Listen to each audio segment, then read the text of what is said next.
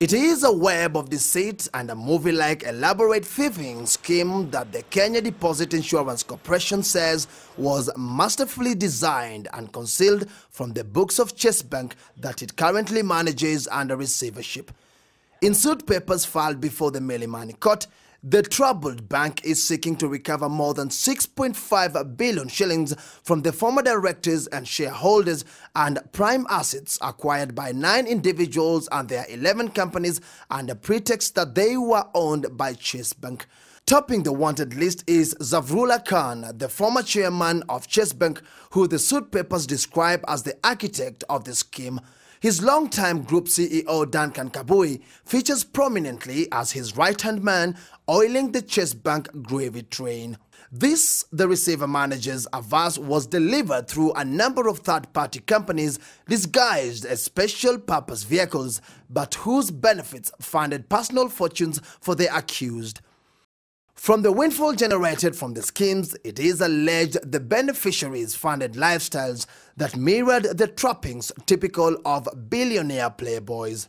Zaf, for instance, as the mastermind is known among friends and industry players, floated in a sea of fine things and prime properties, funded in part by hefty bonuses and consultancy fees he awarded himself for his own version of a job well done.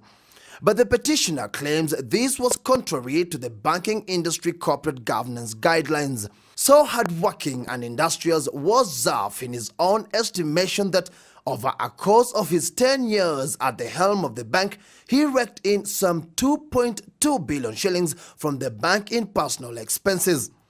These included a one-off bonus payment of 1 billion shillings, which was to be staggered for a period of 5 years, but that was paid in a record 45 days.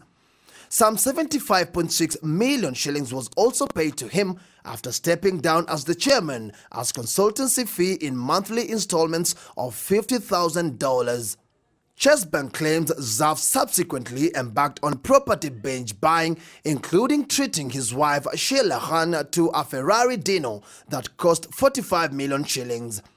As if this was not enough, Zaf also bought the love of his life another vehicle, Chevrolet Corvette, the limited edition that only left him 12.7 million shillings poor. Both cars are registered in the US. In collusion with his then group CEO Kabui, Zaf laid out a well-crafted plan that saw money from the bank siphoned to set up companies through which they transacted private business.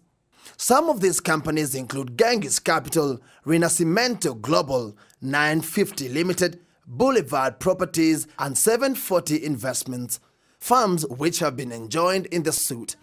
The case seeking to recover the money from the directors only comes 2 weeks after Chase Bank's receivership was extended by another 6 months by the regulator and bid offer released for those interested in injecting capital to it.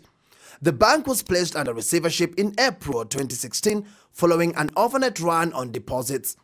The CBK then said the decision was aimed at protecting it from collapse. It has since resumed operations under statutory management.